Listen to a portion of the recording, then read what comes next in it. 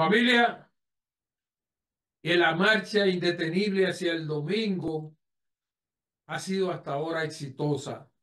La ruta de las elecciones está más clara y limpia que nunca, con una Junta Central Electoral íntegra, con autoridad, con conocimiento de la ley y con respeto a la democracia, dándole su derecho a cada partido político, respetando la voluntad popular. Vamos ya, después de haber trazado todas las líneas finales hacia el ejercicio soberano del pueblo de su derecho al sufragio, este domingo en los 158 municipios que conforman la nación. Hay un aire de éxito en la Junta Central Electoral, producto del trabajo honesto y transparente que ha hecho esta institución, que goza del respaldo de toda la población dominicana, que en más de 80% ha confirmado en las encuestas que va a acudir a las urnas. Siempre las elecciones municipales concurre menos ciudadanos, hay que estar claro en eso.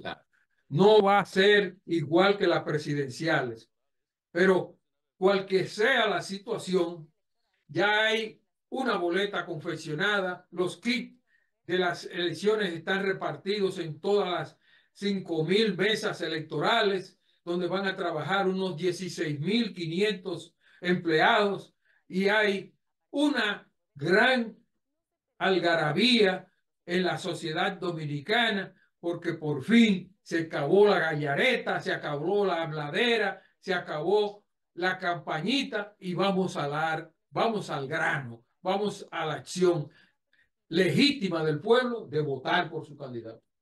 Mire, el actual presidente del organismo rector de las elecciones, Román Jaques Liranzo, y él está su equipo de trabajo, están en la curvita final, como decimos los jugadores de caballo. ¿Se acuerda de Flores? Felo Flores. Felo Flores. Ay. Si ya en el día de hoy tenemos las últimas informaciones, aquí nosotros no venimos a teorizar, inventar. Ya la Junta concluye la entrega de los materiales que se van a utilizar, hablando de boletas, de todo el kit que decía mi compadre, y ya se hicieron los ensayos, los experimentos con la clonación y personificación de toda la prueba de los equipos que van a utilizarse. Todo está montado en orden e incluso, atención, ya comienzan a llegar a la República Dominicana los organismos internacionales que participarán como observadores de las elecciones, como una manera clara de que la gente vea, para que no esté hablando disparate. 75 observadores internacionales. Mire, por ejemplo, nosotros tenemos una delegación de observadores de la Organización de Estados Americanos, de la OEA, que ya está artillada, de la Unión Interamericana de Organismos Electorales. Óigase bien, también hay una de la Asociación Mundial de Organismos Electorales, la Fundación Internacional para el Sistema Electoral, de la Conferencia Permanente de Partidos Políticos de América Latina y el Caribe, COPAL. Pero también tenemos que hay de 85 a 100 observadores internacionales, observadores, aparte de esas instituciones, y en la República Dominicana, más de 450 observadores, incluyendo a Participación Ciudadana, a la Asociación Nacional de Pequeños Empresarios, también a la CONEP, y todo ese tipo de gente que vigila para que no haya pataleo. Ya ellos han garantizado, y el gobierno del Estado Dominicano, de que todo está montado y la gente va a tener que salir a votar. Más de 8 millones de dominicanos están convocados. El compadre ha dicho que estas elecciones son medio flojas, porque allá hay un sistema presidencialista. La gente vota por presidente. pero sin embargo ha habido un gran activismo motivando para que la gente vote por los alcaldes, los vicealcaldes y los presidentes del distrito municipal y secretario, compadre. Sí, señor. Pero el llamado más importante hay que hacérselo a los partidos políticos Que son los que aman berrinche. Que tienen que tener la capacidad de controlar sus paleros, especialmente Leonel Fernández, que tiene un grupo que quiere asustar a la población amenazando con tomar las juntas electorales. No te pases de contento, Leonel Fernández, que tú eres un político que tiene mucha cola que pisar.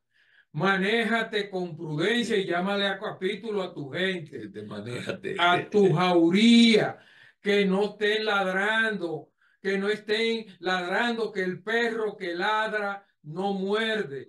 Y que aquí hay una democracia que la población dominicana va a defender a fuego cruzado, que no se jueguen con ese pueblo dominicano, que no va a permitir que nadie le arrebate ni le empañe el proceso democrático del próximo domingo ni de mayo venidero, que ya la pava no pone donde ponía y que eso de querer amenazar con tomar el control y defensa del voto es un juego sucio para tratar de vender que se le están robando las elecciones a la fuerza del pueblo, cuando la fuerza del pueblo nunca ha tenido en las encuestas ni siquiera cerca de ganar las elecciones. No, y hay que estar claro, y lo más importante es que durante toda la semana, amigos, amigas, nosotros vamos a estar alertando ante cualquier cosa, cualquier maña que haya. Lo vamos a estar denunciando